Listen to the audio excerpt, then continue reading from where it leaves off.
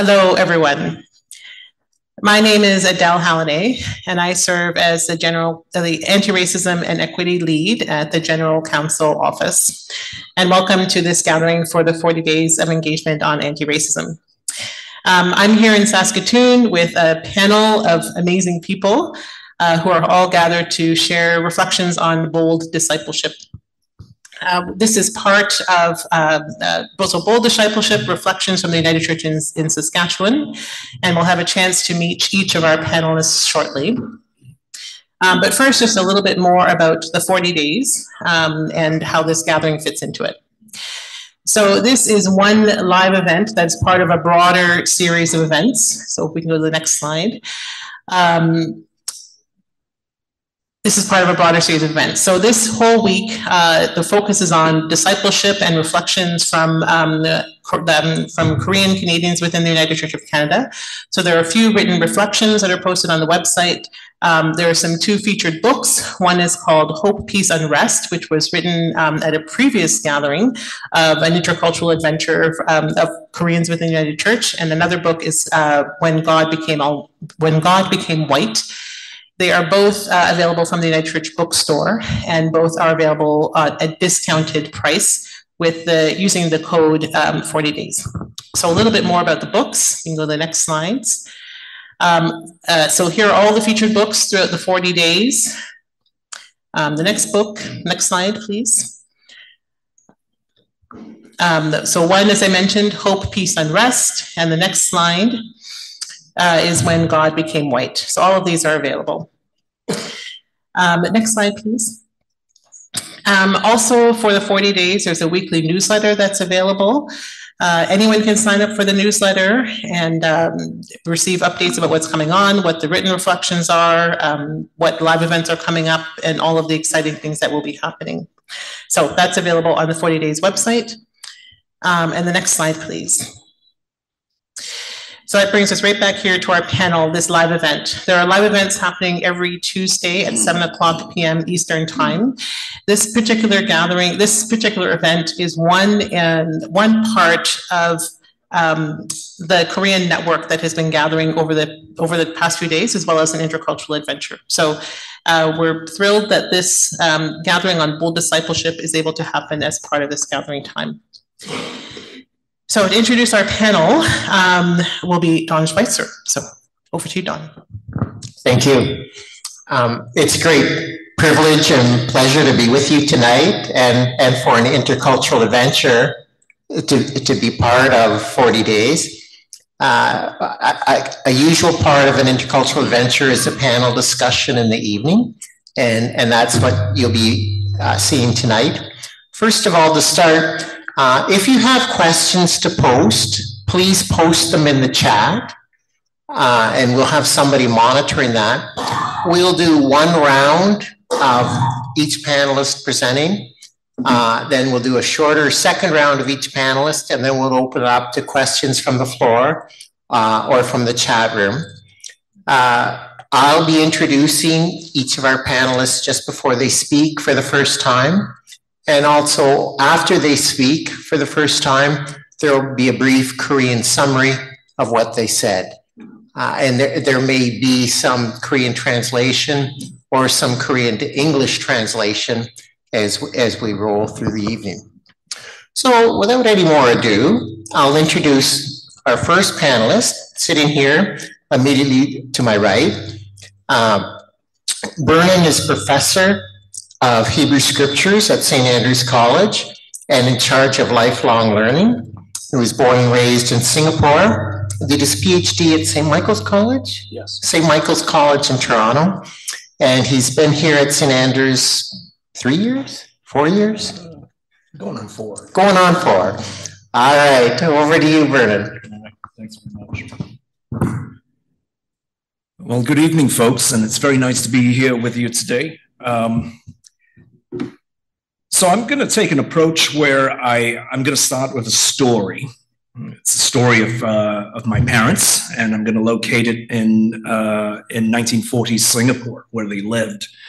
And then in the second part of my presentation, when we go for round 2, I'm going to be taking bits and pieces of that story and weaving it together in with the words of my fellow panelists here as we address the theme of discipleship, which is the theme for this evening.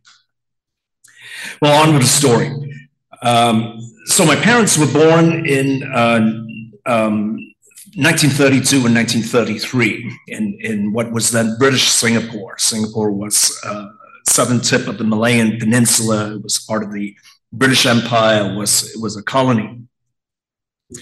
So when the Japanese army invaded Singapore in 1942, and so my parents were moving up towards 10, maybe 11 years of age.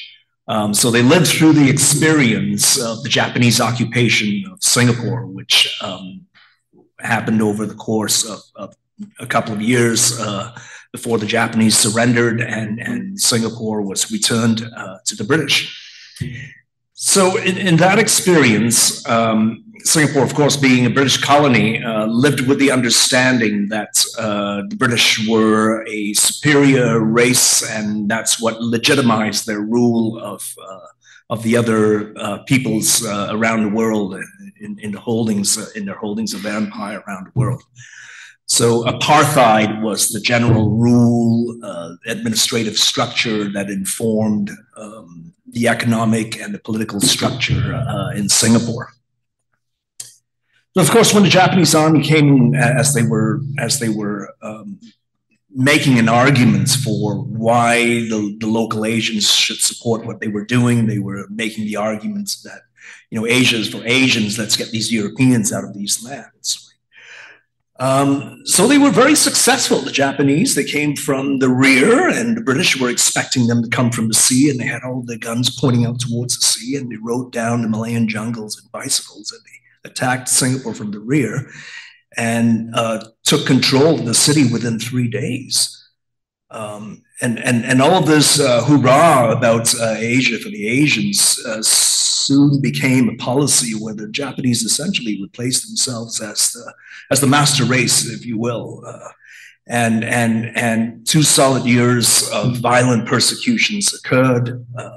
The local term for it was sukching. Of course, the Japanese were still engaged in a violent conflict against the Chinese in China and many of the overseas Chinese, which makes up about 78% of the population in Singapore, was sending money back and supporting the cause of resistance in China. And so the Japanese were, the Imperial Army was particularly brutal in its treatment of the Chinese population. And so my parents lived through the 2 years of occupation and witnessed the violence. And coming out of that, it's still the case that Singaporeans look back to the experience of the Second World War, and that forms the rationale for the march towards independence, the basic idea being that we have to be responsible for our own national defense. I'm going to move forward in the story now. So this is into the 1970s, and my parents own a nice apartments, and they've got 5 kids. I'm the youngest of 5, and they're all very worried about how they're going to feed all of us and send us off to university. And my mother embarked upon this wonderful idea that she was going to sublet rooms in a largish apartments, right?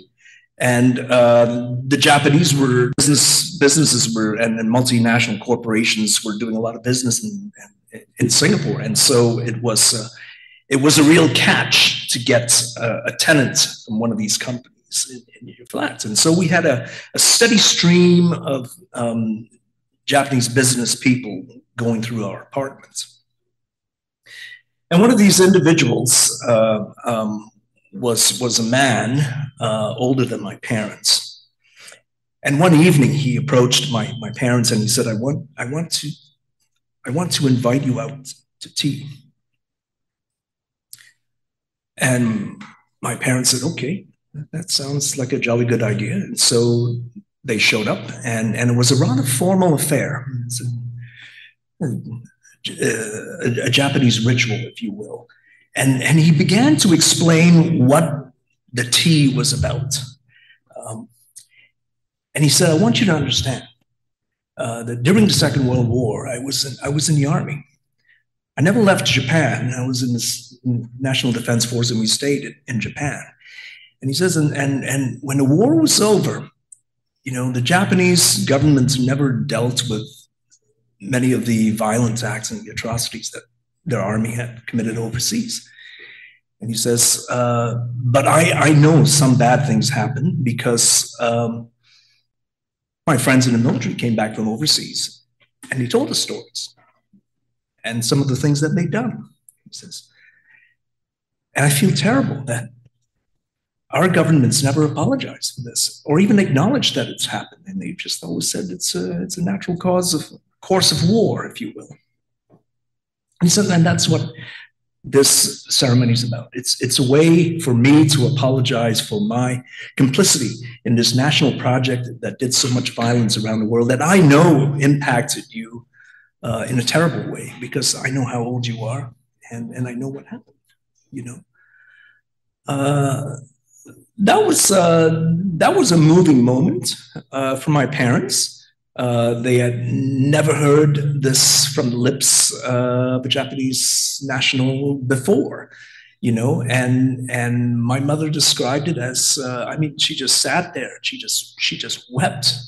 She couldn't explain it. She just said, something turned inside of me. It was like all of this rage and angst, and that had been bottled up was just unlocked in that moment, in the movements of that ritual,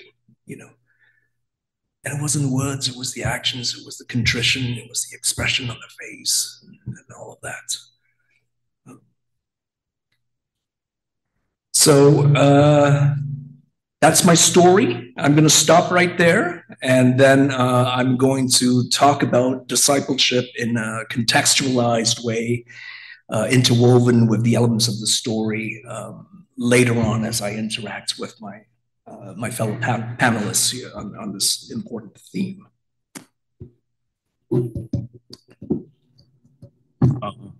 I'm going to provide a short summarized Korean translation. 저도 지금 이야기는 처음 듣는 거고요. 미리 썸머리를 보내주셨어요. 그래서 그걸 제가 번역을 해왔는데 얘기를 들으면서 조금 더 첨가를 했습니다. 저는 제 어머니와 어머니 가족이 2차 세계대전 중에 일본군에 점령하에 있던 싱가포르에서 겪었던 경험들을 떠올리면서 이야기를 나누고자 합니다. 이 짧은 이야기는 영국의 식민지 통제하에 있었던 싱가포르의 상황에서부터 일본의 침략 1942년 그리고 1963년 싱가포르가 독립하게 된 계기가 되었던 여러 가지 이야기를 이야기입니다.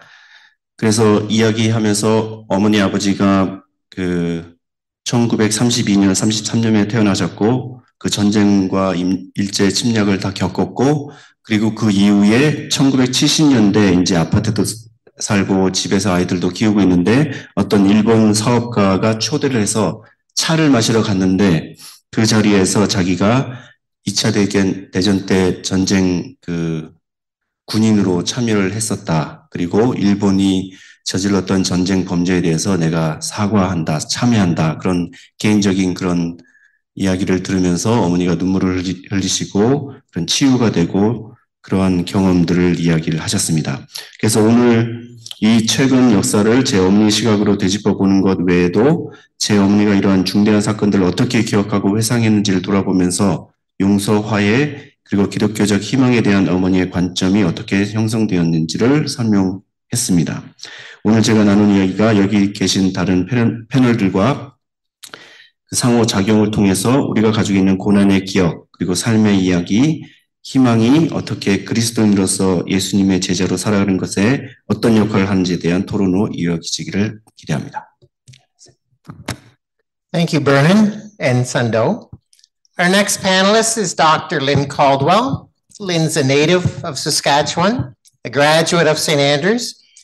She currently holds the chair of McDougall Professor of Theological Ethics, and she's also a connoisseur of fine coffee. Thank you, Dawn. So just to make sure the sound is okay online, we were told we'd be, oh, I'm getting this, so I'm going to bring it closer. Told we'd get some wild gesturing in the back if we weren't talking close enough into the mic. So thanks, Dawn and Vernon, and it's good to be here in this room and with folks who are online. One of the things I've been looking forward to about the conversation tonight is being in the room and reconnecting, particularly with friends and some former students who are here for an intercultural adventure. So that really, that's a big piece of being here tonight, as well as being part of the conversation on the topic that we're engaging with, and being part of the 40 days of engagement around anti-racism in the United Church. So bold discipleship is the phrase, the theme. And as I think about that, it sounds like an identity-shaping commitment and a call to action. When we speak of discipleship here tonight, we're of course already in the middle of a centuries-long conversation, and it's one that's always already been multilingual, so in many languages, in the conversations about discipleship. And the stories and traditions of Christian discipleship have always been intercultural, diverse, and of course, always coexisted with many other identity-shaping calls to action. So there's lots of things to talk about, lots of places to start. And since getting the invitation, that's one of the things I've been clear about it for myself, is where I wanted to start. And that's with my own response to hearing the word disciple or discipleship. And so I've been reflecting on that and want to share a little bit. That I'm very shaped by and committed to theologies that focus on relationship and on much more communal or collective understandings of ethical and faithful life. And even so, I often find that the words disciple and discipleship bring to mind ideas about individuals and individual actions. What comes to mind is a person following Jesus. Theologies, methods of theological reflection that focus on the collective have long histories in Christianity. This includes liberation and decolonial theologies of recent centuries from many places. But of course, the collective, the communal, has much longer and diverse roots. So I know that the inseparability of discipleship from an understanding of the communal isn't new and isn't unusual. Also, a focus on the communal and collective as critical for ethics, for life, for faith, isn't limited to or original to Christianity. Where such commitments are held up in Christian theologies and statements of faith, the sources for collectivist and deeply relational ethics are multiple and are rooted in the cultures, philosophies, teachings, and experiences of so very many societies, religions, and histories. And I think I'm formed in and committed to some of these understandings, at least in part, from my introduction to theological studies here at St. Andrew's College many years ago. I'm just nodding in the room to someone who was here at the same time back in the 1990s. So even grounded in that kind of theological work, there's still a way that the word disciple tends to draw me towards these more individualist ways of thinking. And that's something I wanted to work through a bit in my remarks, not to convince anyone or us that a collective or relational understanding of and theology of discipleship is possible, because it's of course already convincing and it's possible and is lived out. But I want to think about it and think about what the United Church of Canada as a church and as a church in Canada and in this historical moment could do, and what I can do, especially through an intercultural and anti-racist lens on discipleship, to more boldly focus on anti-imperialism as an urgent and collective struggle right now. And one of the things that really matters in such a struggle is to identify with the collective, deeply and profoundly, theologically and materially. And I'm reflecting and admitting that I find that difficult and urgent. And I'm sure we all know that for the United Church of Canada right now, and for any of us, this has to mean recognizing our connection with the people of Palestine, our call to solidarity with all global struggles against imperialism, and our urgent efforts to end apartheid and occupation. This is an identity-shaping call to action. And because I find it a stumbling block in the way of such deep and urgent solidarity, I find it important to think about why individualism seems to be still evoked in relation to discipleship, at least for me. So I'm going to say just a little bit about what I've been thinking about in those terms. And so I've been thinking that there are at least three things involved in how strong this individualistic theme is when I hear disciple. And thinking about that helps me to consider what might get in the way. So I'm just going to name these really briefly, because what I want to talk about is why it matters to me to resist this individualistic approach or association. So of the three things, one I think is my own encounters with biblical story, and even like the sort of pre-reflective encounters, my original encounters with biblical story and the persons of disciples in the text. So I'm someone who's been socialized in biblical stories about Jesus calling disciples to follow him, including the images of such stories that I still carry with me from early encounters with the Bible. So when I hear disciple, when I hear discipleship, disciples, it conjures 12 individuals and fragments of a story I've known since a child at the United Church down the street from my house. I hear disciple and I think about disciples. I can picture particular images in those teachings. That's particular in my own experience as one kind of a United Church experience.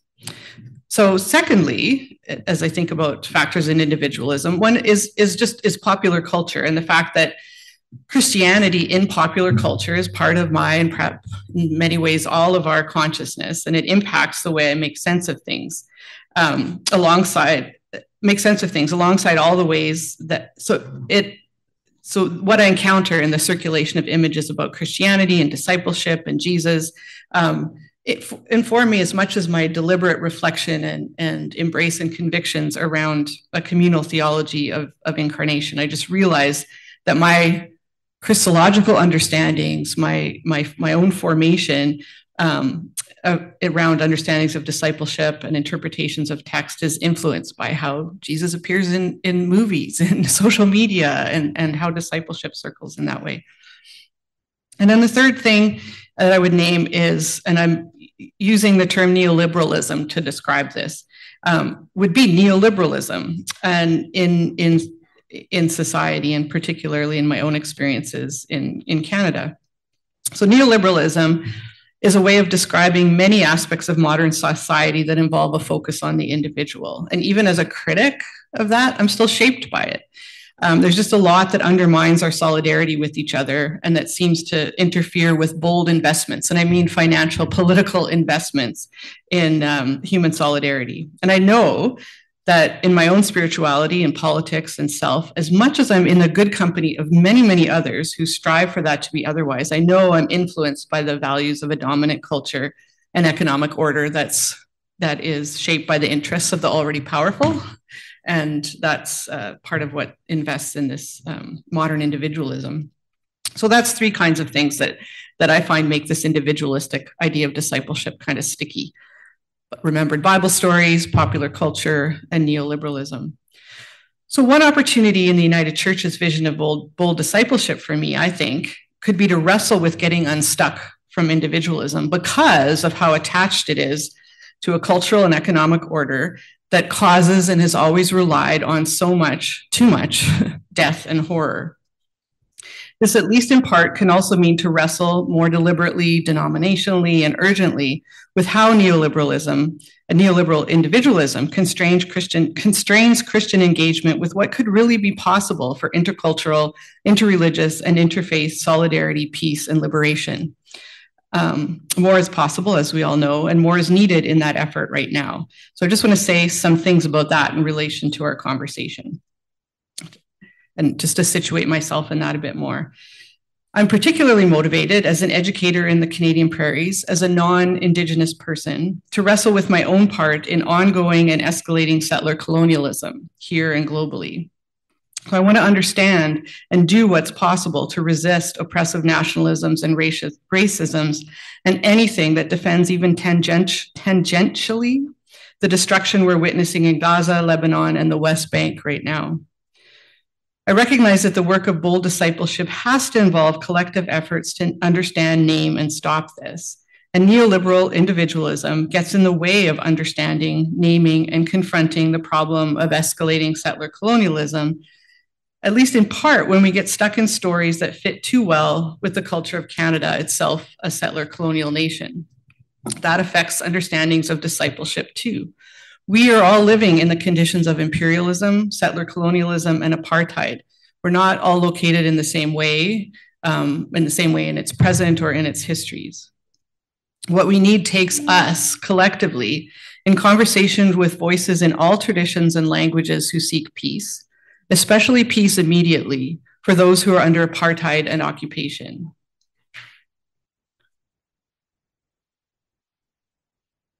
What are the possibilities in bold discipleship as an identity-shaping call to action?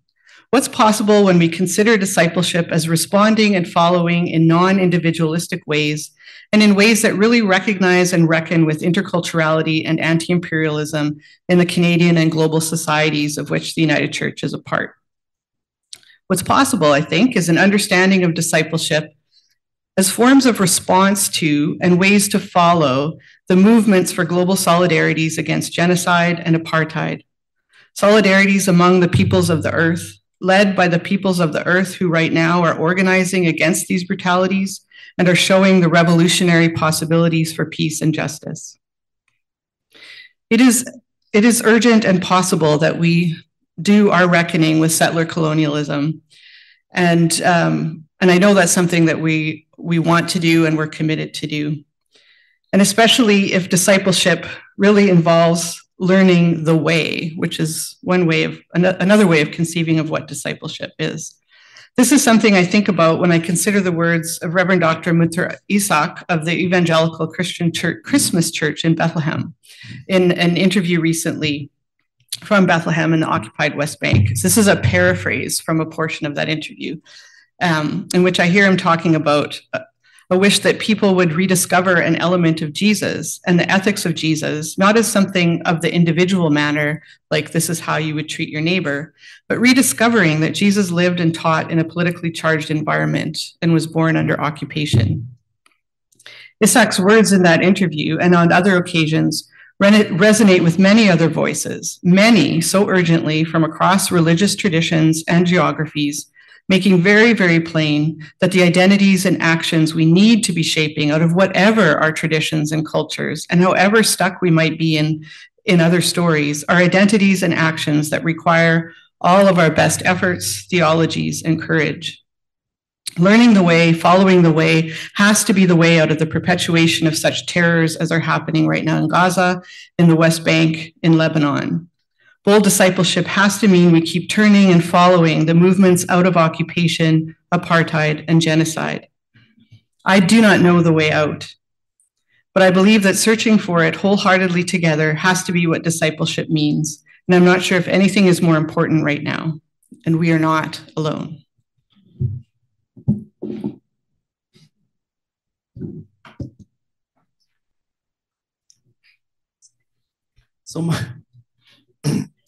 썸머리 미리 보내준 걸 제가 바탕으로 해서 먼저 말씀드리겠습니다. 일단 제자도라고 하는 단어를 들으면 항상 이게 개인의 행동, 개인의 신앙으로 듣게 되고 이해하게 되는데 그 이유가 세 가지를 이야기했습니다. 먼저는 우리가 그 성서에 대해서 성찰과 분석을 하기 이전부터 어려서부터 계속 듣던 그 예수님의 12제자들 이야기나 그런 성경 이야기들 때문에 먼저 그렇고요. 두 번째는 대중문화 속에서 나오는 예수님의 제자나 예수님의 이야기가 그런 영향을 받을 수 있고 또 세 가지로 마지막 중요한 게 신자유주의, 니오리버럴리즘을 얘기합니다. 그래서 그 당사자도 학자로서 신자유주의를 반대하는 입장에서도 여전히 이러한 사고방식에 일정한 영향을 받는다고 합니다. 그 신자유주의적이라는 것이 현대 많은 것을 개인주의적인 차원에서 초점을 맞춰서 설명하는 방식이라고 합니다. 그래서 특별히 요즘에 이야기되는 인터컬처럴 미니스트리나 또는 엔티레이시즘이나 또는 평화와 해방 그리고 팔레스타인에서 벌어지고 있는 그런 전쟁과 파괴, 억압 이런 것들에 집단적으로 같이 직면하고 맞서서 노력해야 되는데 왜 그것이 안 될까 하는 것이 신자유주의적인 개인주의가 우리로 하여금 그렇게 집단적으로 함께 공동의 노력을 하는 것을 방해한다고 이야기를 합니다. 그래서 연합교회가 하나의 공동체로서 특히 또 그 연합교회도 우리가 살고 있는 캐나다 자체도 정착민 식민주의 국가로 발전해온 역사 속에 우리가 또 갇혀 있다는 것도 이야기를 했습니다.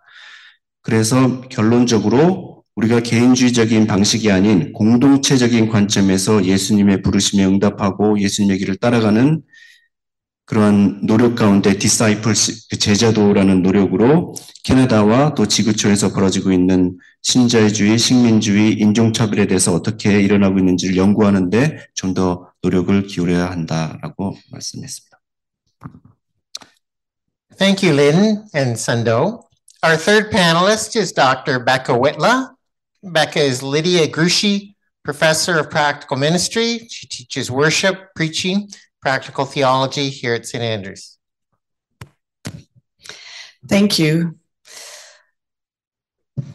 I love the theme of this gathering, bold discipleship. And I love that it was connected this afternoon, or at least it was supposed to be, to building God's beloved community.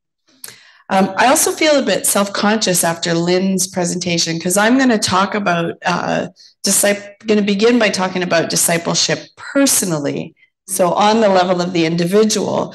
But I want to reclaim that as not individualistic, but deeply personal and deeply born out of relationship, and knit it back together with what I think is the crucial collectivist impulse that we all need to take hold of in bold discipleship. So I'm going to begin really personally by speaking about discipleship and expressing my gratitude to some of the mentors in my life.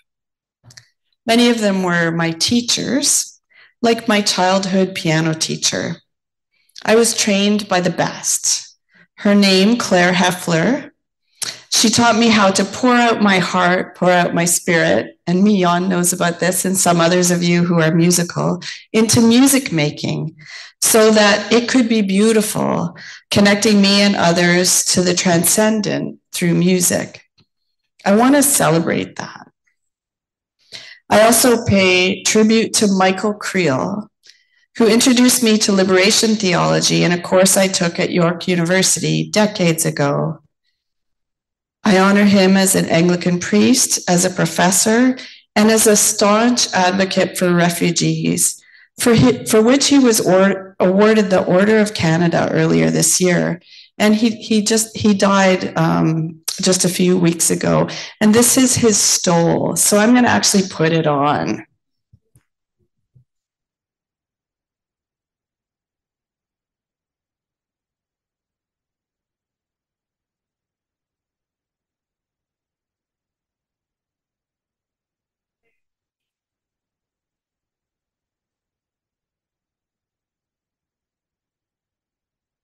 Turned it off. In the way of a deacon who serves and seeks justice. In the same spirit of honoring ancestors, I'm going to say the name out loud, Chris Lind, because he's a person who some of us here share as a mentor, and he was a principal of St. Andrews College. I honor my doctoral supervisor, Bill Curvin, along with colleagues Michelle Andraus, Lee Cormier, and Nestor Medina, each of whom has challenged me and accompanied me to become a better scholar, teacher, and agitator for justice, especially decolonial justice, as a bold disciple following in Jesus's revolutionary steps. These folks are still my mentors, but they also are now my dear friends. Their friendship and solidarity give me glimpses of God's beloved community. My circle of bold discipleship extends into this room as well and includes my colleagues on this panel and many of you in this room, former students and colleagues and friends. And my circle of bold discipleship includes my family. So today I honor my mother, who really modeled interculturality for me, and my grandmother and my grandfather, who were not afraid to speak up and stand up for justice.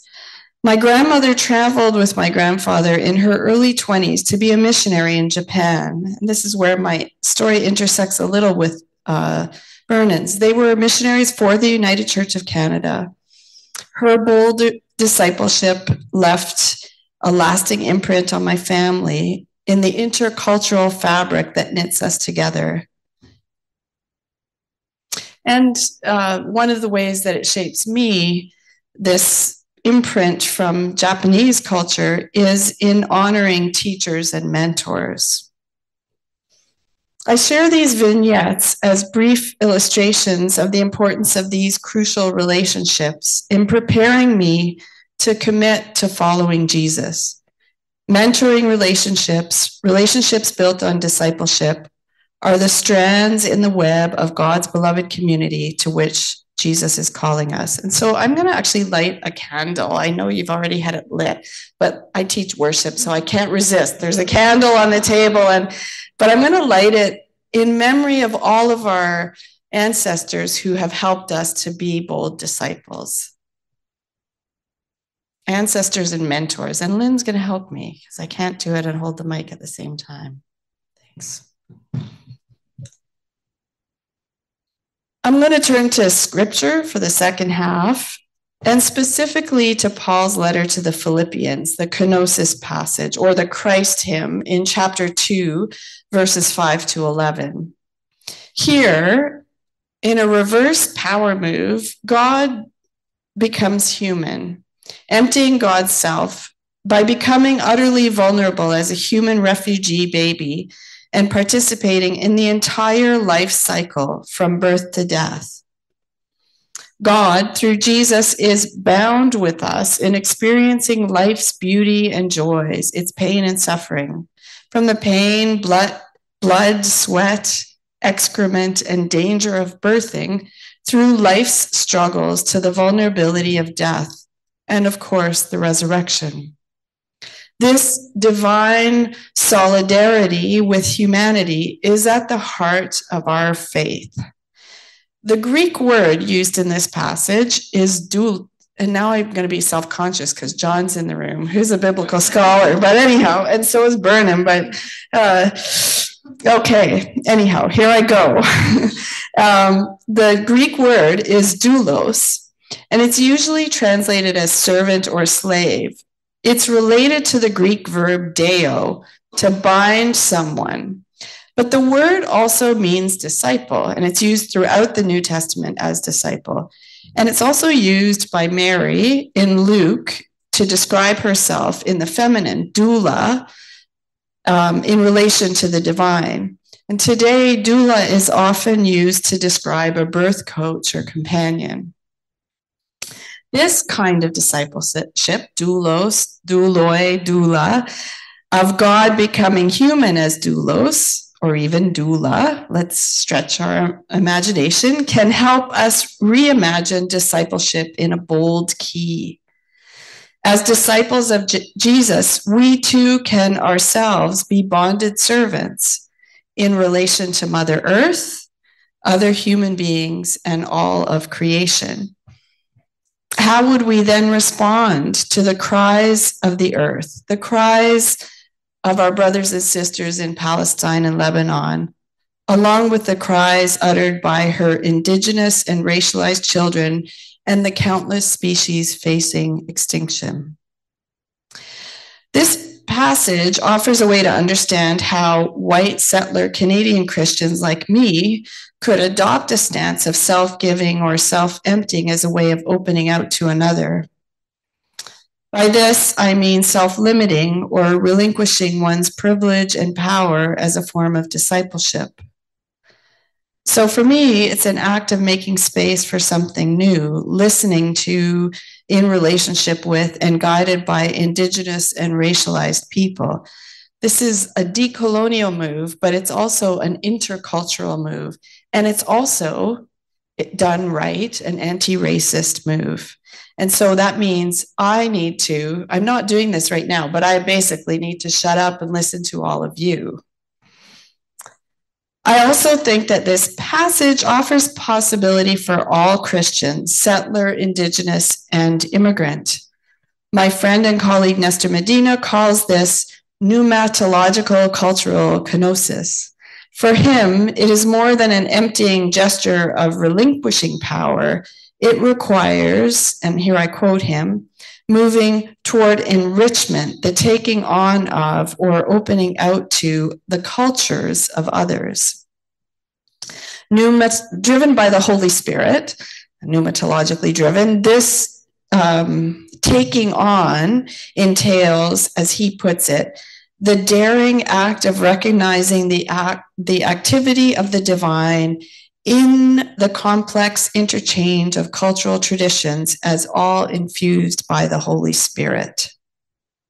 My way of understanding this call is as a kind of bold discipleship in an intercultural key. Empowered by the Holy Spirit, we open up to each other as people in relationship with the shared task of building God's beloved community.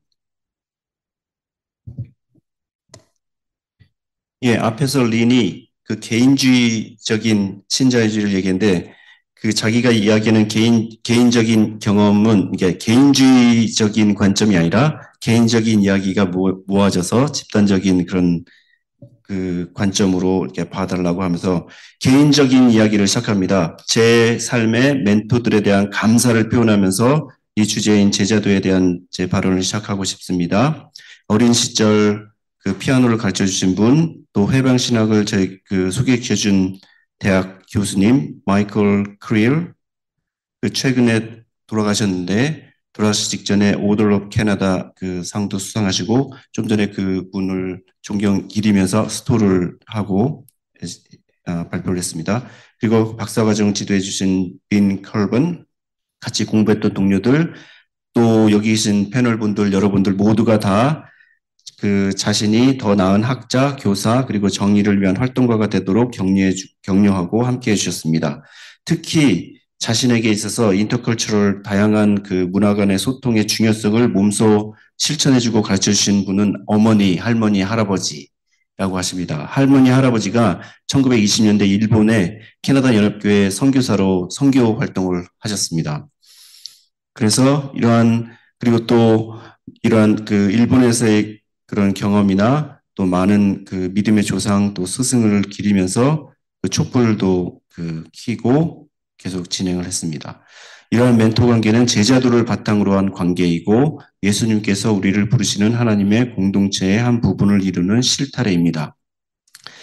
그 다음에 이제 성서 본문을 이야기를 했는데요. 빌립보서 2장 5절부터 11절에 나오는 케노시스 구절, 그리스도 참가, 하나님의 지위에서 내려와서 인간의 몸이 되고 인간의 경험에 참여하는 그런, 거기에서 그리ክ 단어에서 둘로스라고 하는 단어가 일반적으로 종, 노예라고 번역이 되는데 그것이 데오라고 하는 어원에서 묶다, 결속시키다 뭐 그런 뜻이 있다고 합니다.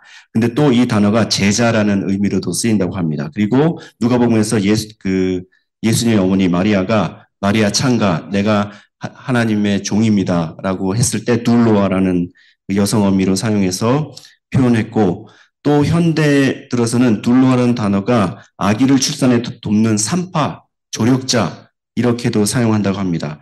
그래서 그 디사이플십과 둘로스라는 개념을 지구, 또 인류, 모든 창조물과의 관계에서 특히 팔레스틴이나 또 멸종 위기에 있는 생물 이리까지 모든 창조물을 그 관계 안에서 새로운 제자도를 개념을 상상하도록 돕는다. 뭐 그렇게 얘기했습니다.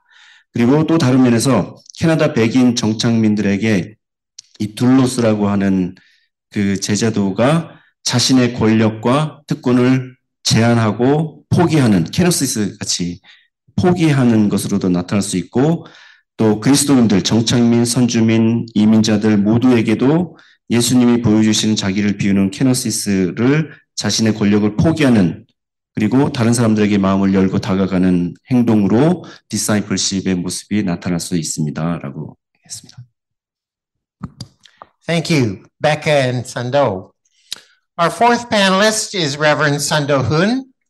Sando is a graduate of St. Andrews, and he's in paid accountable ministry at the United Church in Meadow Lake.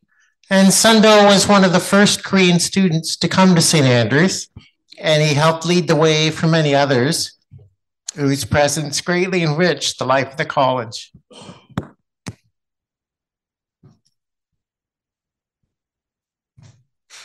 Hi everyone, my name is Sando Hyun, and thank you for inviting me to be part of this conversation on discipleship. I have some PowerPoint slide. And I have been in congregational ministry with the United Church of Canada since 2014, when I began my admission process into the United Church of Canada as an ordained minister from the Presbyterian Church in the Republic of Korea. So my presentation today is based on my experience and reflection on congregational ministry in both contexts. So discipleship in communities on faith. First of all, I'd like to put today's topic, discipleship, into the context of the United Church's new call and vision. Next slide. Yes. The deep spirituality, bold discipleship, and daring justice. I love this new vision, and people in my congregation really love and appreciate this simple and inspiring expression of faith. However, when I try to go deeper into a conversation about what this new vision looks like in a community of faith, it wasn't easy to share a clear understanding together. And thankfully, I had an opportunity to join a series of rural ministry town hall gatherings organized by the National Church, where we discuss and share insight about the new vision and what it means, what it looks like in the life and work of the church, particularly in rural context. So thanks to the online gathering, I got a better understanding of the new vision through the image of tree. Next slide, please.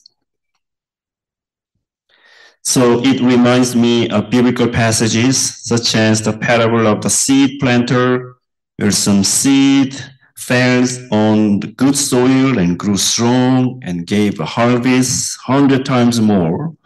It also reminds me of Jesus' teaching of the vine and branch relationship. Click, please. So I think deep spirituality is about nurturing our sense of connection with God and with others, a sense of belonging and community where we find support and strength in times of trial. Through worship, fellowship, pastoral care, and church gatherings, we can stay connected with the Holy Mystery and one another in a community of faith. Click, please. While deep spirituality primarily takes place on personal level and within the community of faith, daring justice is more outward looking. It focuses on making the church more visible in wider community by making positive impact and contributions. And this also involves in engaging social justice movement and outreach ministries. And click, please. So in this context, bold discipleship means a strong commitment and intentional effort and faithfulness to Jesus and the community of faith. It involves putting intentional effort and energy into the work of the Christian ministry and actively participating by offering different talents and gifts we've been given. You know the parable of the talent in the Bible, where the servants are given different talents and yet called to utilize them in ministry. So discipleship also involves growing in faith, hope, and love, and building up and strengthening community.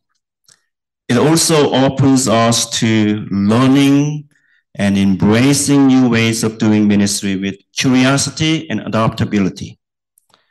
Also, having a self-identity as followers of Jesus is also a significant aspect of discipleship. And I often tell my congregation, don't be shy to tell you are a Christian, a follower of Jesus. Don't be shy to speak about your church and its ministries in wider community.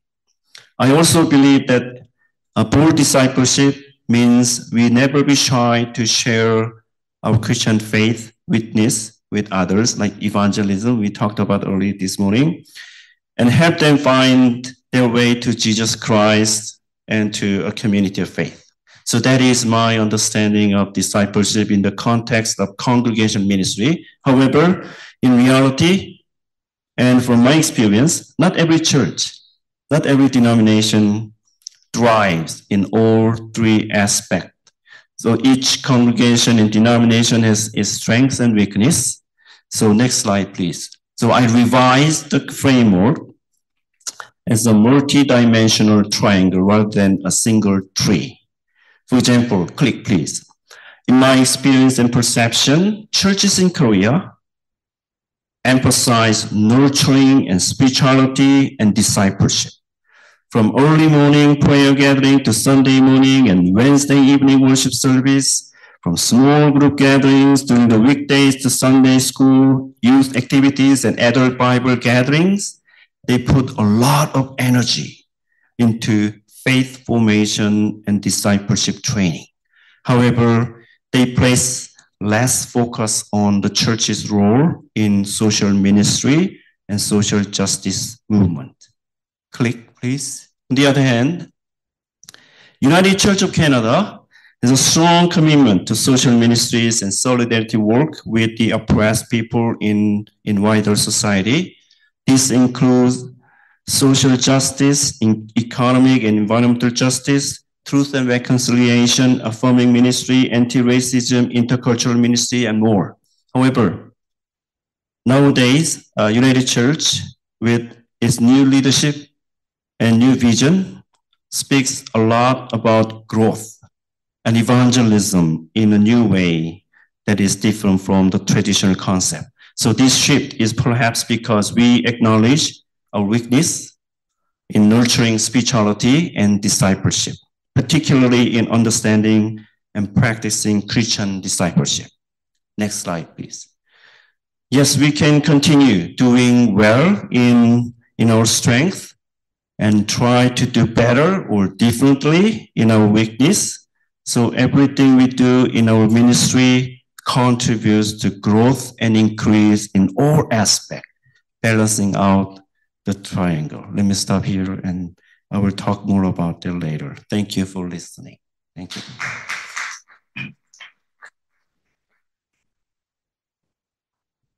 제 발표 제목은 신앙공동체의 제자도입니다. 제가 한국교회와 캐나다 연합교회에서 사역한 경험을 바탕으로 제자도에 대한 생각을 나누고 싶습니다. 제 주제는 캐나다 연합교회의 새로운 비전인 깊은 영성, 굳건한 제자도, 담대한 정의를 중심으로 구성했습니다. 저도 그렇고 저희 교인들도 이 새 비전을 매우 사랑하고 영감을 받지만 실제로 교회 내에서 이것이 어떤 모습으로 나타나는지를 함께 이해하는지는 어려웠습니다. 최근에 총회가 주관했던 농촌 목회 타운홀 모임에 참여하면서 이 새로운 비전에 대해서 깊게 이야기가 되었습니다. 특히 나무의 이미지를 통해서 세 가지 비전에 대해서 이제 생각해 봤습니다. 저에게 깊은 영성이란 하나님과의 개인적인 관계, 그리고 공동체의 다른 일과의 친밀한 관계를 만들어가는 것을 의미합니다. 그리고 반면에 담대한 정의는 외부로 향하는 사명을 강조하고 교회가 사회 정의를 위한 운동과 봉사 사역에 참여함으로써 더 넓은 공동체에 긍정적인 영향을 미치는 것을 목표로 합니다. 그리고 굳건한 제자도는 예수님과 신앙 공동체에 대한 사랑과 헌신을 의미한다고 생각합니다. 우리가 받은 은사를 활용하고 적극 교회 사역에 참여하고 또 공동체를 강화하는 노력을 기울이는 것입니다. 복음서에 스킵하고 그런데 제 경험에 비추어 보면 모든 교회나 교단이 이 비전의 모든 측면에 뛰어난 것은 아닙니다. 예를 들어서 한국교회는 영성과 제자도에 중점을 두지만 사회 정의와 사회 선교에 대한 관심은 상대적으로 적은 경향이 있습니다. 반대로 캐나다 연합교회는 사회 정의에 대한 강한 헌신을 가지고 있지만 영성과 제자도를 키우는 데는 약점을 보이기도 합니다. 그래서 저는 이 비전을 하나 나무가 아니라 그 삼각형으로 다시 재구성해서 우리가 하는 모든 것이 이 세 영역 간의 균형을 찾고 교회의 사역이 여기에 나온 모든 측면에서 성장할 수 있도록 노력해야 한다고 생각합니다. 감사합니다. Thank you, Sando. So that completes our first round, and we'll just take a minute now in silence to just kind of reflect and think and maybe write down a thought or two from our first opening panel presentations.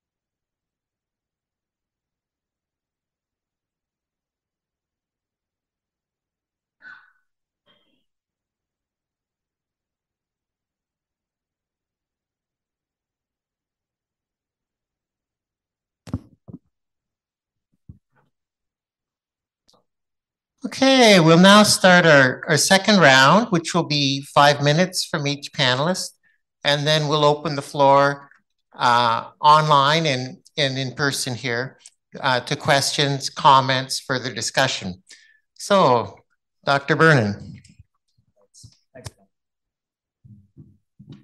So our theme is discipleship this evening. Okay, we're good.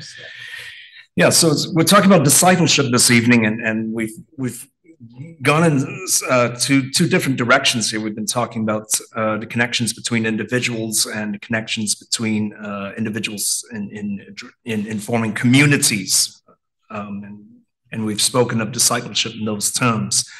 I want to offer some brief remarks, but before I do that, I want to recognize a couple of things that stuck out to me as being providential tonight. The first was that prior to coming up here, and we were talking about who was going to go first and who was going to go second, and I tried to make the argument to my colleagues that I should go second. It just seemed right to me. It seemed wrong, to put a storyteller at the very front. But as it's turned out, it's worked out nicely because I was more focused on connections between individuals, as was Becca, and Lynn sort of took us into the community, and Sando sort of was a combination between the two. So it was a nice distribution, and none of that was planned, right? It's providential. The second providential piece is that I'm very grateful for Don's introduction to me to Jan Asman, whose scholarship, my first year here, and I got me reading, and it was in memory studies, and the relevance of that for what I'm going to talk about is going to be pretty clear in a while. So I'll respond first to Lynn's remarks, and here I'm thinking about Jan Asman and his writings about communal memory. So communal memory deals with the past in that it shapes the past and it selects events and it addresses themes with a view towards the community and where the community is in the present. So it's focused on national narratives, and Lynn addressed that issue because she was commenting on some of the problems with the neoliberal focus on individualism, and what was really important there was that and I think go back to the story here, right? If Oyama-san, the guest who stayed in our home was going to run with the national narrative that was given to him as he was raised in Japan and went through experiencing the war from being at home, none of his actions would have taken place. But because he was willing to listen and to say, wait a minute here, there's some things that are not quite right about the story that's been handed to me. But he didn't shirk his responsibility. he sort of said, yeah, I did not commit those crimes, and I'm an individual. But he says, I identify as Japanese, and as long as I draw good feelings from that connection, then I'm responsible for the mistakes of my people as well. And he stood up and made the choice to address that. Which brings me to things that Becca was talking about here. So Becca was talking about relationships between individuals that are forged across lines of national lines, which often end up in violence. And then you talked about kenosis, and you talked about pneumatology, and you talked about vulnerability and all of that. And I think it's important to me too, because our Japanese guest, when I was growing up, chose to be vulnerable. And he didn't have to. I mean, there was nothing about his past and his complicity that was known to us, but he chose to make that known. He chose to make that known. And that's been something I've been thinking about for a while now. I've been sharing with you in a different setting. This desire to seek forgiveness and to give forgiveness. That was always puzzling to me for the longest time in Christian thinking. Why do we want that? But it doesn't happen without vulnerability, without telling somebody that, golly, I really screwed up, and this was what was going on inside of me, and I wasn't quite ignorant. I was actually quite knowledgeable of what was going on, but I chose this because it was easier. Right. The last point that I make, and this connects with Sundo's brief presentation here, Sundo sort of brings all of this together in talking about connection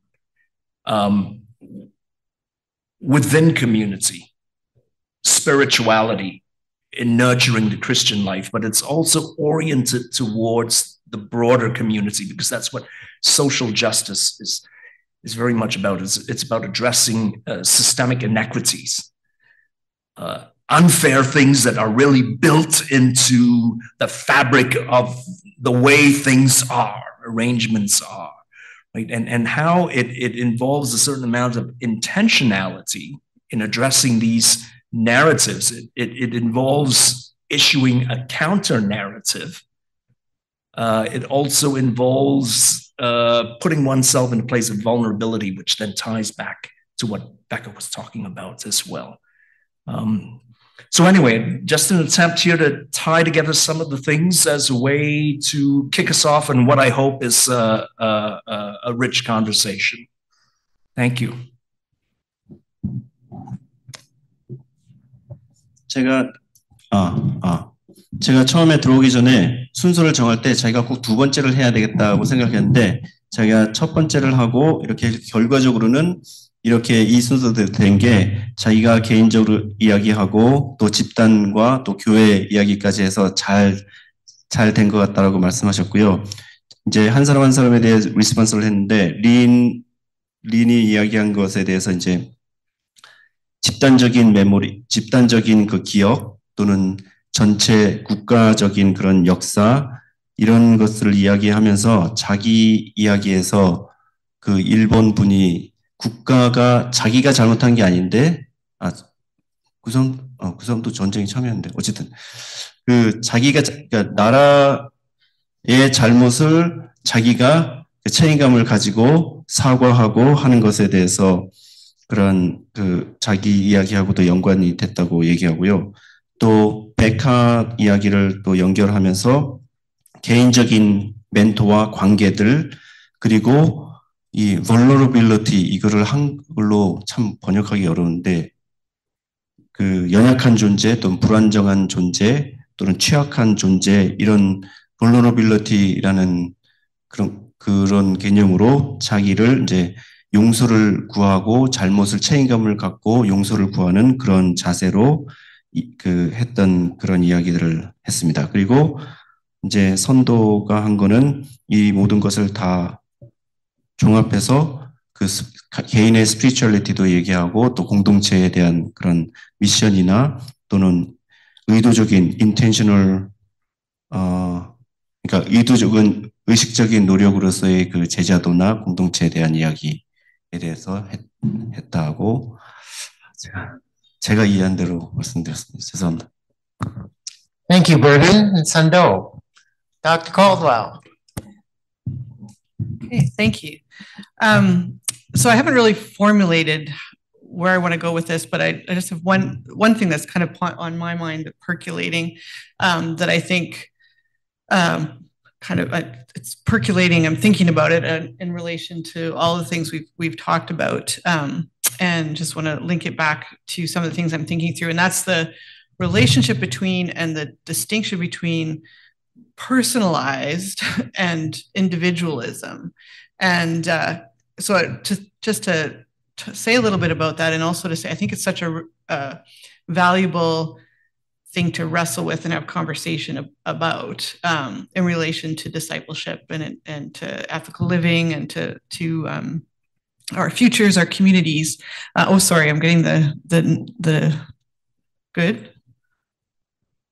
A little closer. Okay, sorry. So what I'm talking about is personhood and individualism as something that runs through these discussions and is, I think, an important thing to think about, the distinction and the relationship between. And so when I'm thinking about individualism and struggling with that and recognizing that it as a kind of a stumbling block for the kinds of solidarities that I'm convicted about and convinced about, that feels really important to me. And I feel really engaged by having conversations about what's at the roots of this kind of individualism as an ideology and as a ideology that is really ingrained in the structures of global governance and relations that we need to liberate ourselves from. And yeah, so I find that it's, and so I appreciated right where you started, Becca, and saying, because I think you use the word speaking personally and putting that alongside, how does that sit with thinking about individualism? And I know we're kind of coming in a similar way into that. And I think it's helpful to think about those things together. And I guess to me, it feels really personal to engage in reflecting on, on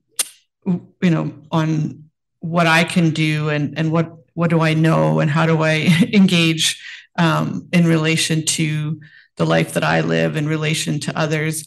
And, so we're all, and I also link that to the image that Sando shared too, like we are in our bodies. That's who we're all located in a particular self, and we have a self-identity in a particular historical moment. And so that experience of personhood and to think of the personhood of Christ as well can be in relation to all kinds of cultural formations and possibilities too. So I think it's important to engage in the analysis and the struggle together about what worlds are we formed in and what worlds are we forming together. And because of the known impacts of settler colonialism and imperialism and those ties to a global economic order that wants to cultivate consumer individuals rather than a deep solidarity, I feel really personally convicted and a need to follow those kinds of movements. And I feel like that's it's something we all engage in. And so so I think it is important, and it's an important thing for me to remember when I'm articulating these things too, is to be explicit that this is also about personhood and being personal, and that our analysis of the structures in which our persons are formed in relation to each other is really important as well. So that's a thought.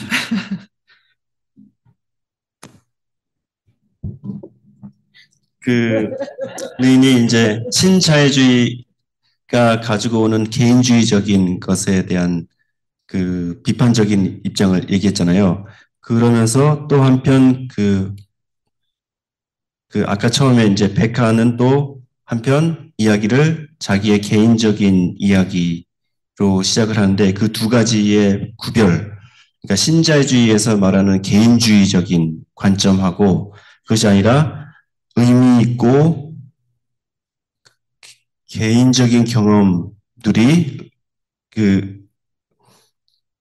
개인적인 경험들을 valuable 개인적인 의미 있는 개인의 경험들이 논의에 도움이 되는 거하고는 구별되는 것을 이야기를 했습니다. 그러니까 그런 이야기를 했고 또 인디비주얼리즘 개인주의가 어떻게 우리가 겪고 있는 세들러 콜로니얼리즘이나 또는 신자유주의 소비자로서의 그런 개별적인 그것이 아니라 함께 연합하고 솔리데리티 해서 하는 그런 개인적인 책임감에 대한 강조점을 이야기를 했습니다. 죄송합니다. Thank you, Lynn and Sando. Dr. Becca. Okay. I think we should pause and have a round of applause for Sando.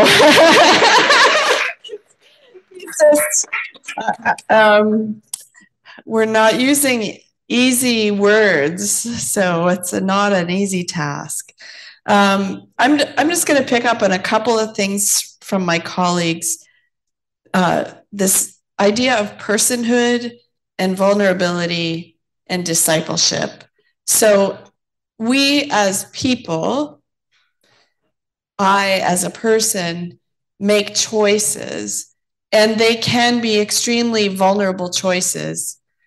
And I can feel very vulnerable when it's on the side of justice, when I put myself out there, when I take a risk. It's risky business. Even working interculturally in our communities is vulnerable and risky business.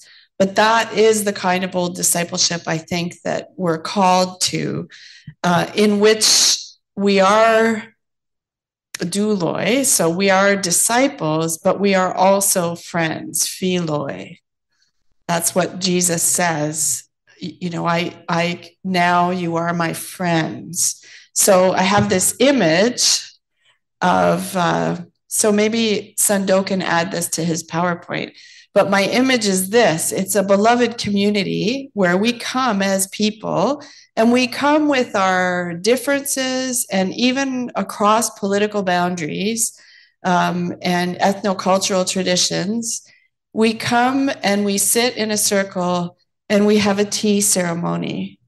And at that tea ceremony, we can bring our whole selves with our vulnerability and our hopes and our desires and our woundedness. And in sharing tea, we can build each other up in a solidarity of bold discipleship. So that's kind of where you're taking me. Good luck. 앞에서 계속 이야기한 제자도 그리고 개인의 경험, personhood, 개인의 경험과 그런 것들이 때로는 제자도를 따르면서 그런 위험을 감수하는 그런 선택을 하기도 한다는 것을 이야기했고요.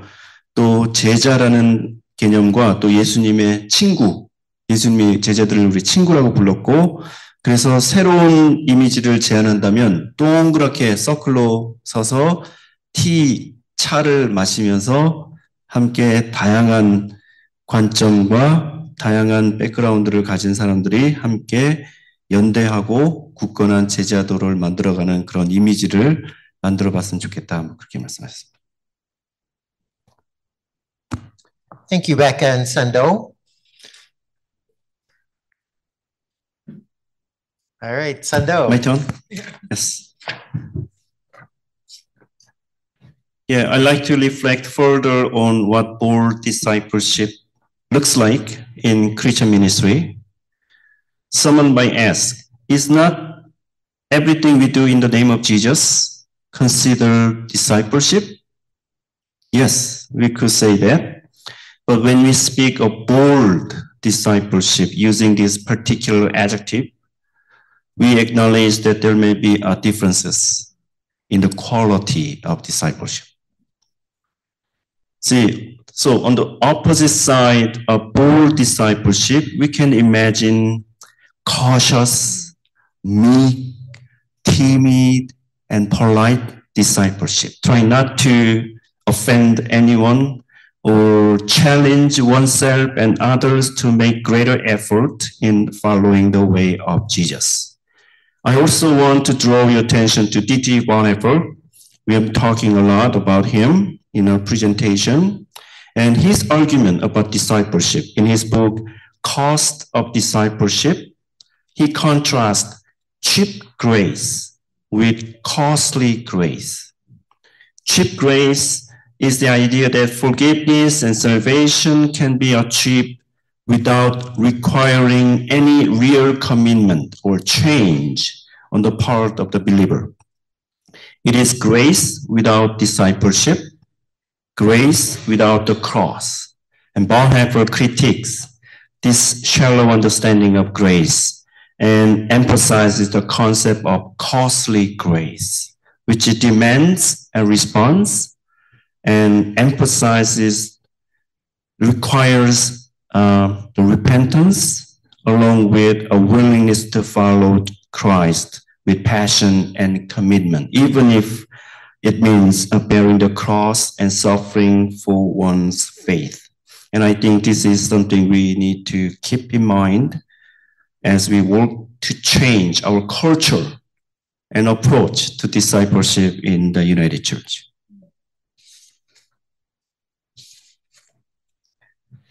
우리가 흔히 기독교 사역에서 제자도라고 할 때 예수님의 이름으로 하는 모든 행동이 다 제자도라고 말할 수도 있습니다. 그런데 우리가 특히 굳건한 제자도, 또 담대한 제자도라고 할 때는 제자도의 그 실천의 질적인 차이를 강조하는 것이라고 생각합니다.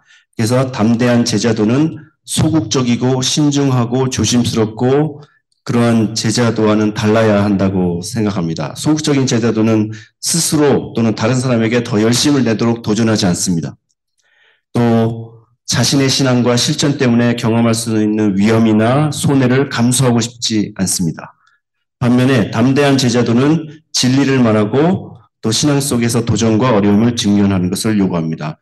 그 디트리 버네퍼가 말한 값싼 은혜, 그 비싼 은혜, 값비싼 은혜, 이런 그것을 이야기합니다. 그래서 우리가 섬기는 교회와 교단이 제자도를 다시 생각할 때 이런 변화를 추구하는 담대한 접근을 목표로 해야 하지 않을까 생각합니다. 이상입니다. Thank you, Sando.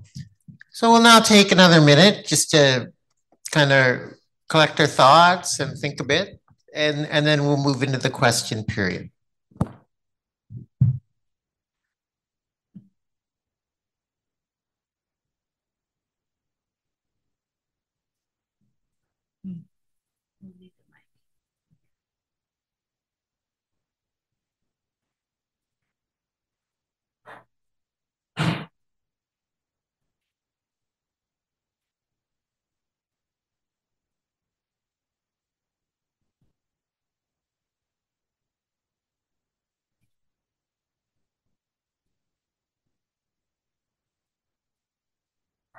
For me, the name of a disciple is not linear or static. And what kinds of experiences make them as disciples? When Jesus met those people, just common people, and we know their behaviors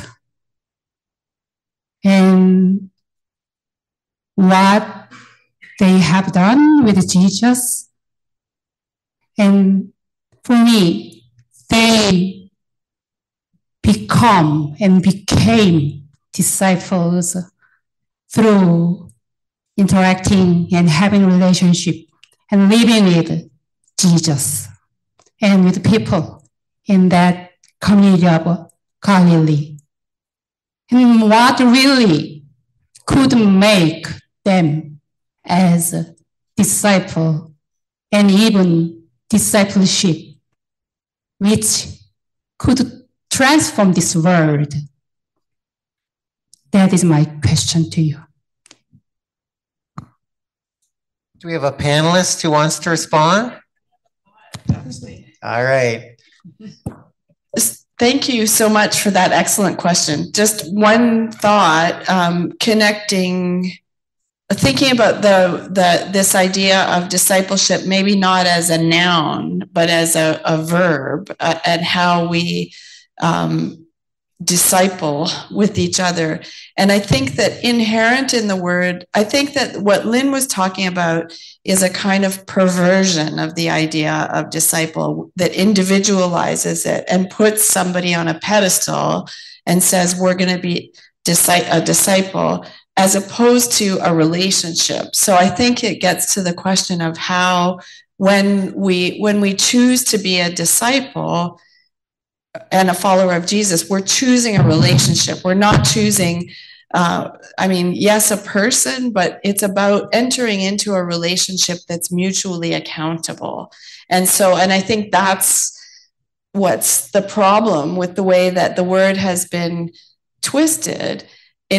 And so for me, I agree with you. It's not static. It's an ongoing process, a circular process where we're constantly growing.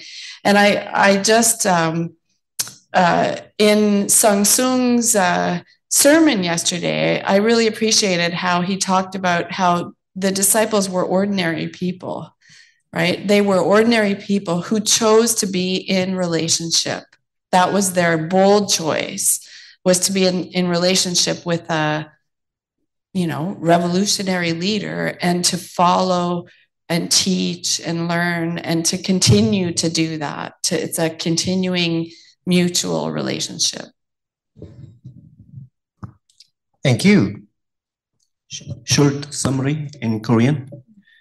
김성남 목사님이 이제 제자도가 직선도 아니고 정해져 있는 것도 아닌데 그 생각하기로는 그 예수님의 제자들이 행동을 통해서 제자도를 따랐는데 어떻게 생각하냐고 말씀하셨을 때 백하는 그 동의하면서 제자도가 그 명사가 아니라 동사로 만약에 그 더 다시 한다면 개인주의적인 그 우리가 제자가 될 때 우리가 예수님과의 관계 안으로, 그러니까 관계 서로가 책임을 지는 그런 관계로 들어가는 것을로 이야기했고, 또 어제 여는 예배에서 박선수 목사님이 얘기한 그런 예수님의 제자들이 특별한 사람이 아니라 그냥 일반적인 사람인데 그 사람들이 예수님과의 관계에 들어가기로 선택한 것을 강조하셨습니다.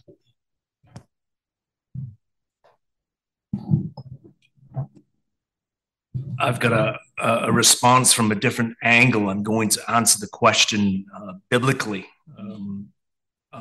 So the vocabulary around the term disciple, and the connected term, of course, is the understanding to call oneself a disciple of Jesus is to acknowledge Jesus as the rabbi, teacher of Torah, of the law, of Scripture, right? And one of the passages that jumps out at me is the passage in the Gospels where the teacher of the law, this person himself, a teacher of the law, queries Jesus on what are the most important commandments, and that, to cut that conversation short, gets to a place where Rabbi Jesus says to him, that's great, you've done that all and you've understood it well, but now go sell everything that you've got and follow me. So the element of intentionality is built in there. The notion of giving up possessions, expressions of pride, expressions of self, of ego, if you will, and surrendering to something much greater.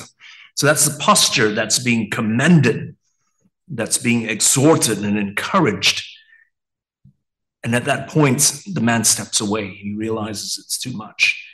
The other passage we're going to go with the First Testament this time is Genesis chapter 22, where God summons Abraham up to Moriah, the high place, and he says, I want you to go up there and I want you to kill your son. Hebrew conception of things, your son, your firstborn, your male child is the only thing that's left of you once you're gone. So that is your heritage. That is the part of you that continues. So to offer the child is to say, I surrender my future to you. I give it up. There's a similar concept there. And that is the requirements there. And I want to bring the two passages together and essentially say that it has to do with intention, making choices. It has to do with surrender and repentance, turning around in the sense of turning away from self-interest, if you will, control of one's destiny. And we're back to vulnerability.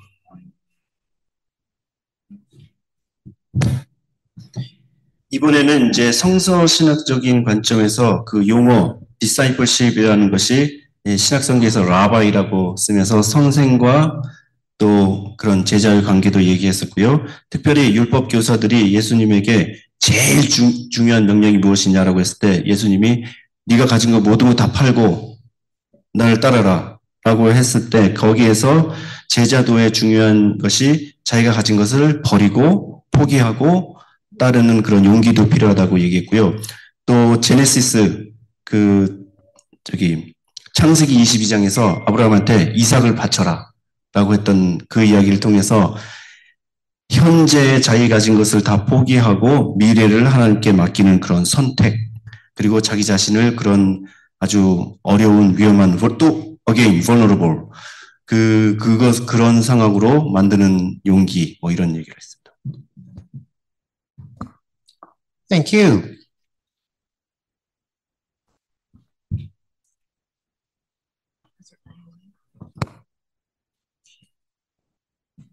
I'm Taylor Croissant.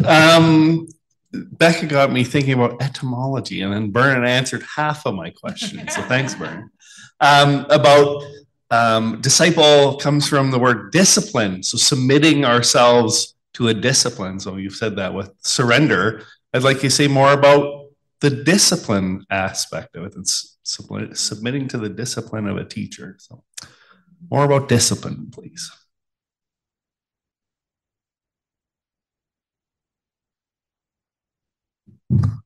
Tell them apart, no extensions on assignments. If you caught that, that was Dawn, who was a professor of the question asker, and as was I. So I appreciated where you ended with that about the discipline of teaching, or you mentioned submitting to the discipline of teaching. So I'm thinking about learning, and so the invitation was to think about where's the connecting discipline in terms of thinking about bold discipleship. So one thing that I think about a lot is interdisciplinarity. So I think that's something interesting and constructive to think about in relation to interculturality too. But that's not to evade that question of discipline, right? In terms of a keeping and a practice, and it conjures notions of forms of behavior and when I think about that in terms of learning and this kind of a bold discipleship for our times, and I'm actually going to link this back to the first question too about, what is it that, what's the experience of becoming a disciple? And it's such a good question. And if we don't ask each other that question, then we're missing things. So I think there's something really powerful in engaging in conversation about our motivations, our ways of becoming, what draws us in, and to do that across disciplines and across cultures, interdisciplinarity, interculturality, and discipleship. So that's some of the places where that takes me when I think about learning the way, or in a discipline of learning the way. And what I'm convicted about is, what is the way that we need and that we can discover together, that takes interdisciplinarity, I would say. And I think I haven't thought about that in relation to discipleship, actually. But I think that's something I'll think about.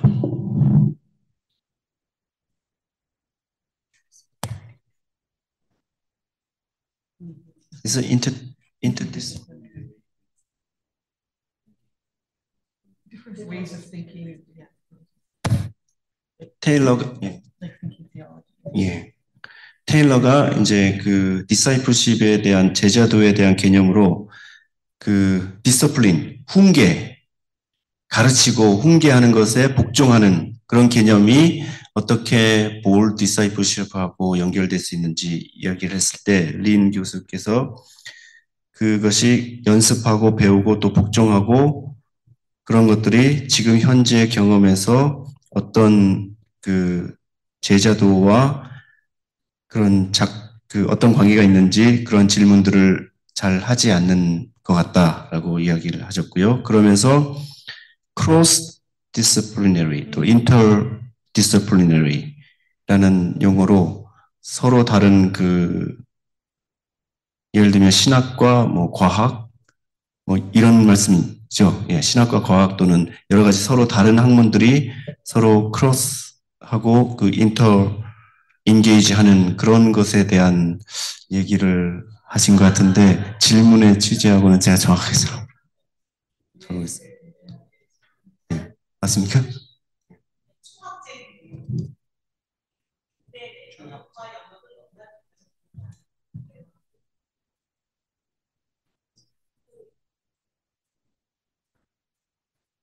I just would like to share my just one thought.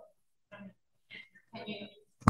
I think our next question is Unju, and some of our participants are online are asking if questioners could please say who they are. Yes, it's your Unju secret Park. identity. No. Yeah. My name is Unju Park and from Shining Waters. My question is, I mentioned this in my workshop early on, that not using disciples in the church has something to do with the church decline, because we are not using disciples, we're using volunteers. So churches start to go down since we use volunteers rather than disciples. So I'm wondering if you have any wisdom to share how we can reclaim discipleships in our church.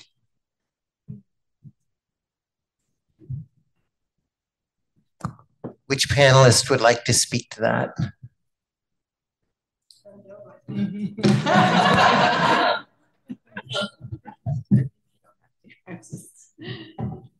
Yeah, actually, I really appreciate and that part struck me during your presentation.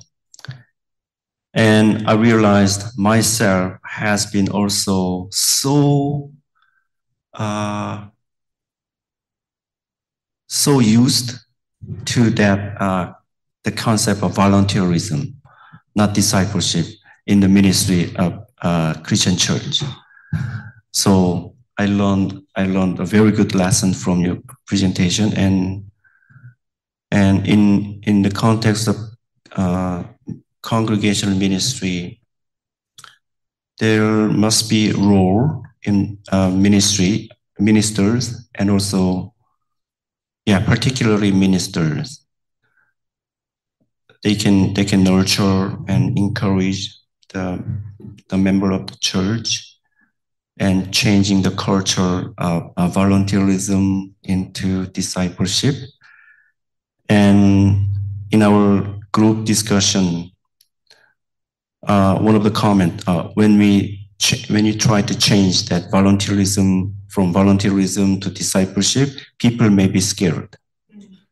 Yeah, so that is also a reality. That is my comment. Yeah, I was just going to say we need to be bold, right? And I think the key is, like, when I think about the word volunteer, I think about service, and it's not a bad word, volunteer, but we're serving. So the relational part is not as strong for me as discipleship, which implies relationship, and it implies a different kind of commitment. Like a volunteer, you can volunteer this week, but maybe not next week because your commitment doesn't allow you. And so, but if you are making a commitment to a community to be a disciple, then you have to be bold. You could be, it's interesting because I was thinking about the Vernon's story about his parents being invited to tea by the Japanese man, and how that was a kind of discipleship that was bold but also gentle. So you don't necessarily need to be, there's different ways of being bold, I think. But there's always this question, we wring our hands and worry about the decline of the church, and we forget to actually profess and do the gospel, right? That's where the bold part comes in. Whether we're at a protest on the street or in the congregation, it's that boldness. So thank you. That was a great question. And I'm still chewing on discipline too. I'm connecting discipline to kenosis and to submission and but it's not formed yet, but it's percolating. Did you want to say?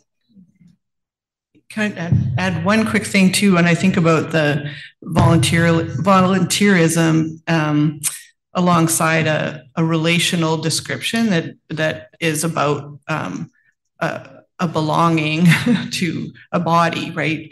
That in some ways, when I think about what neoliberalism does, or a society that is also, it's founded on kinds of freedom. So we're not like bound up in traditions that are oppressive, right? But what sometimes happens is then we think we have to lose all sense of tradition, right? So because volunteerism has some positive values too, but it's also constructed in relation to like a kind of economics, right? Like it's that is connected to the things that separate us rather than a kind of solidarity. So I think that attention to language and language that creates community, and to recognize that we do that in a pluralist society as well too. So they're, to claim an identity in relation to others that are also about building commonality and freedoms. 예, 백화하고 린 두 분 다 그 발런티어리즘이 그 자기가 언제 할 수 있고 얼마나 할 수 있는지가 중요하다면, 이게 디사이플십이라고 하면 이게 예수님과의 관계, 내가 교회에 대한 내가 섬김, 커미트먼트, 이런 것의 관계의 초점으로 더 바뀔 수 있는 좋은 계기가 될 수 있다라고도 얘기했고요. 그리고 볼드한다고 그래서 그 예의가 없는 게 아니라 젠틀하게 복음을 선포하는, 그것이 이제 저항이든 아니면 예배에서든 그런 형식으로도 나타날 수 있다고 생각하고요. 여전히 아까 테일러가 얘기했던 그 디스플레인 그 내용을 아까 성경에서 빌립보서인가에서 보았던 그 케노시스하고도 연결해서 계속 이야기를 할 수 있다고 생각합니다.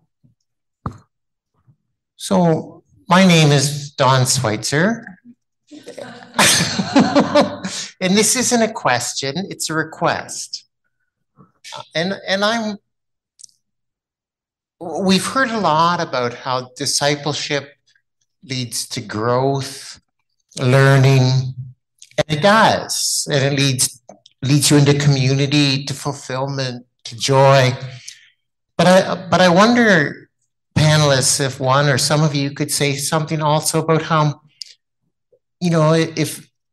if we're embarking on bold discipleship, we're going to experience failure and brokenness and irrevocable loss. The moderator, whose name has gone out of my head. No, not now. But thank you. But in 1975, and it just won't come to mind, but the moderator was a deep proponent of union with the Anglican Church. And a tremendous amount of work went into that. And he spearheaded that in many ways. General Council and the Anglican General Synod, they met concurrently in 1975. General Council said yes. The Anglican Church said no. And I'm not saying the Anglican Church was wrong, but all that effort and all that work, and in the end, no. And I think of when I lived at the L'Arche home, the head of the house had to ask one of the residents to leave. He'd been there for years. Said, this person has needs that we can't handle. And, you know, the Stones did this old blues tune, and it had this refrain, it's hard to know when all your love's in vain. And that's part of bold discipleship. So if you could say a bit about some of that as part of discipleship. That's what I would like to say. Whether you have imagined the loss of your loved ones, the children who just buried without any mark, the loss of loved one, the disciples, they experienced the death of killing of their loved one. So Sunray is adding on to that about disciples experiencing the loss of loved ones, the killing of their loved ones, etc. Come on, team.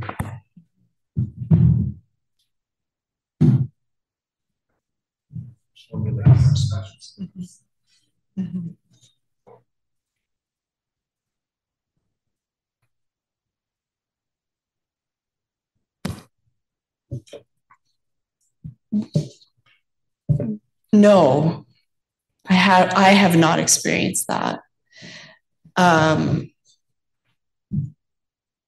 And I think, but I think that sitting in this room, it's possible that some people in this room have experienced that, a loss of a loved one due to some kind of bold discipleship. And people do experience that all around the world. And there's that kind of loss, a loss so irrevocable, to use Don's words, that it breaks us. There are other losses that are also deeply wounding. And I could say yes to that. I have experienced those kinds of losses in the name of a commitment to the kind of vision that Jesus of Nazareth embodied. But I also just appreciate both Don's question and your response for the profound weight that it carries. And I just kind of want to sit with that in silence, because that is the cost that we're potentially talking about. That's what, when Sundo talked about Dietrich Bonhoeffer and the costly grace, that's what it is. This is not some superficial thing. It's a bold discipleship has that implication.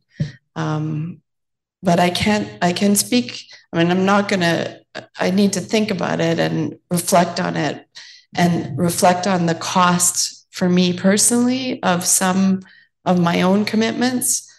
But I've been lucky, you know, and I'm lucky partly because I'm a white settler in Canada. So those are things that that are uncomfortable, you know, and But I think that's about the risk that it is. So I'm going to stop there and invite others to respond. Yeah, this question reminds me of our previous discussion about justification by grace. And someone asked, what kind of sin in Korean immigrant, or what we are supposed to overcome the sin? So I think we, in this seminar a couple of years ago, or in Montreal, we talked about migration and mission, and that book, we can find more discussion about justification by grace. And as someone immigrated, immigrant, Korean or African, or any immigrant, if we say sin as a brokenness, we experience a loss and brokenness when we choose or force to move out of the country and settle a new country, leaving behind a loved one, struggle to settle down, and facing challenges, sometimes racism, sometimes, and yeah, that might be a sense of brokenness or loss from the immigration experience. And some people, like emerging communities, they came to Canada as their act of discipleship. And yes, as a refugee or political asylum seekers, yeah, maybe we can think of that example about brokenness or loss in discipleship.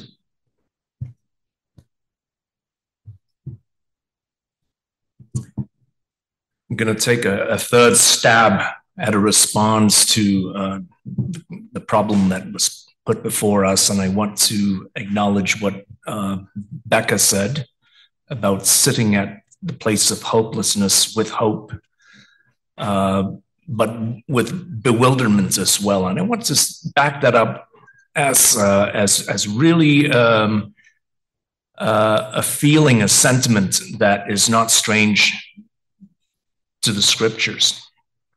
I've been reading Jacob Wright's monograph, teaches it at Emory University, and he offers an explanation for why the Bible was written, why it was compiled.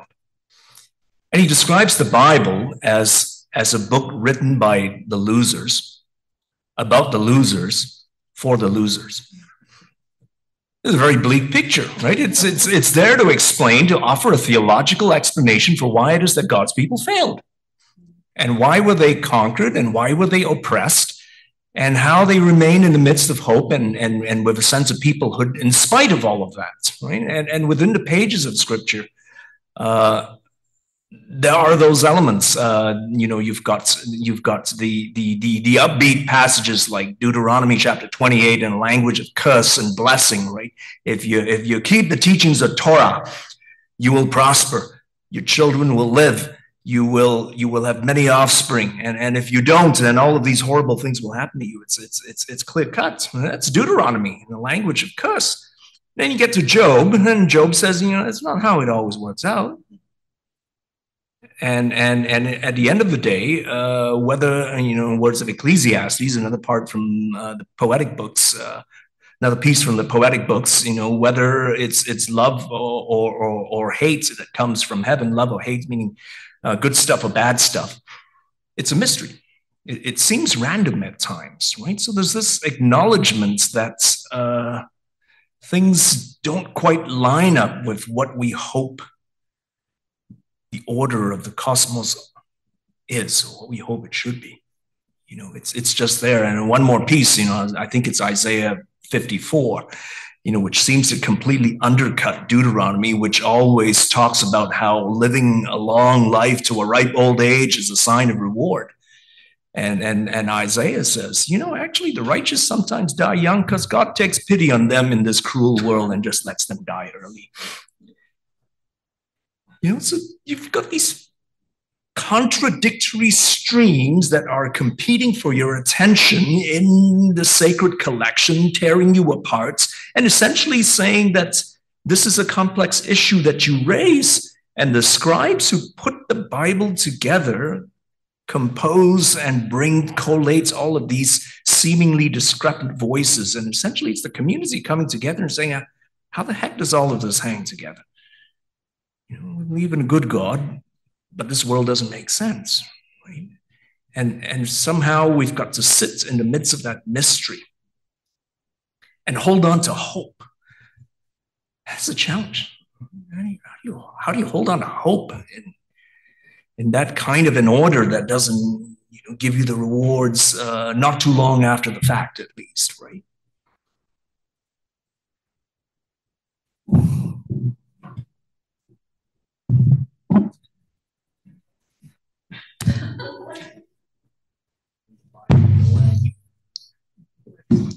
좀 전에 버논이 얘기한 것만 해도 될까요? 네네.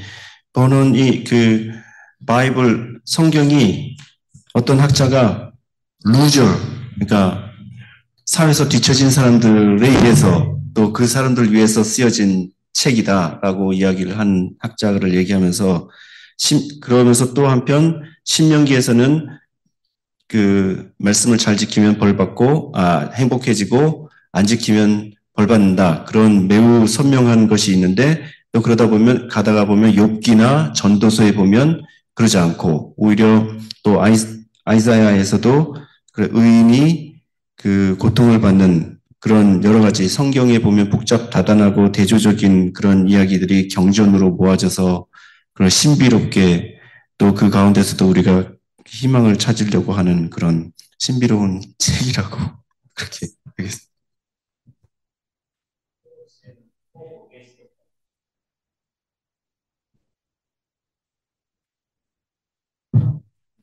Sorry, sleep at the wheel there.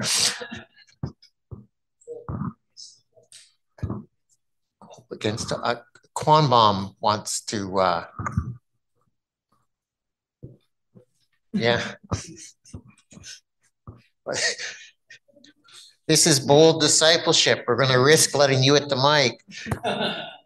I'm challenging. Okay, so this is comment or a question. I'm not sure, but well, it can be a sermon. So I'm start.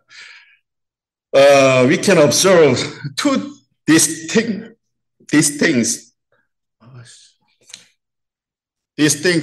forms of discipleship in the followers of Jesus. So the disciples before his resurrection and those who, for whatever reason, confessed that Jesus had risen. I believe Christian discipleship contains these two aspects. The disciples before the resurrection were those who followed Jesus with the intent to fulfill their own desire or achieve what they personally wanted. In contrast, after the resurrection, the disciples understood the path of Jesus and accepted it as their own, striving to live by it. The bold discipleship was sick, in my opinion, is one where we confess that Jesus has risen among us once again and accept his path as the one we must follow. It is about embracing Jesus' way as our way and moving forward with that conviction. In Minjung theology, when discussing Minjung, there's often a distinction made between immediate people and self-aware people. Simply, I believe we can also identify immediate disciples and self-aware disciples. So immediate disciples are those who follow Jesus without a deep understanding of their own role or the significance of their actions. They may be motivated by personal desires or special reason.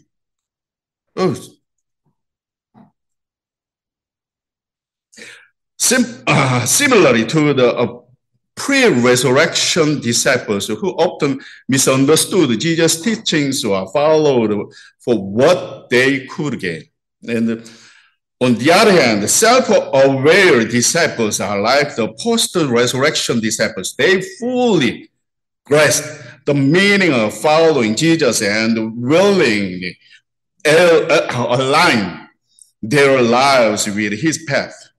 This type of discipleship involves a conscious decision to embrace the way of Jesus, not just for personal benefit, but for the great purpose of serving others and living out the gospel. If we accept this idea of immediate and self-awareness disciples, then the question becomes, what can be a turning point to us? When might we encounter the resurrected Jesus? From the perspective of Minjung theology, an answer can be found in the moment of deep confrontation with the suffering and the injustice, where the divine is revealed in the lives of the oppressed. So, this is my sermon.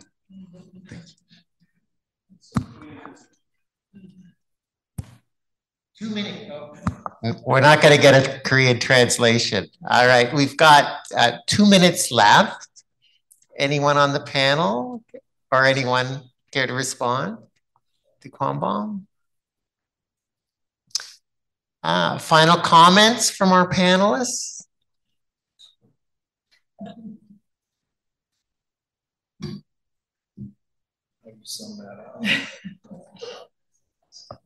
Vernon says, how do you sum that up? So, well, I just want to say thanks. I especially want to say thanks to Adele and to Dawn and to Sundo especially. Can we just say thank you again to Sundo?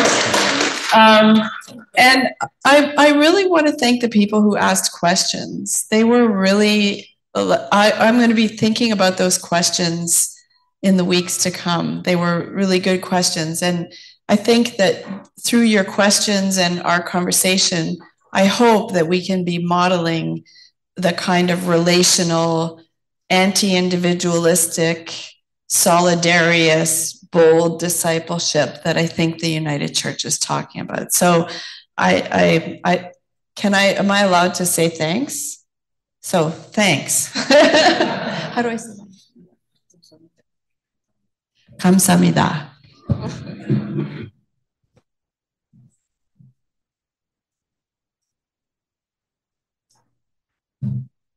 All right, well, on behalf of everyone here and everyone participating online, I'd like to say thank you to our 4 panelists very much.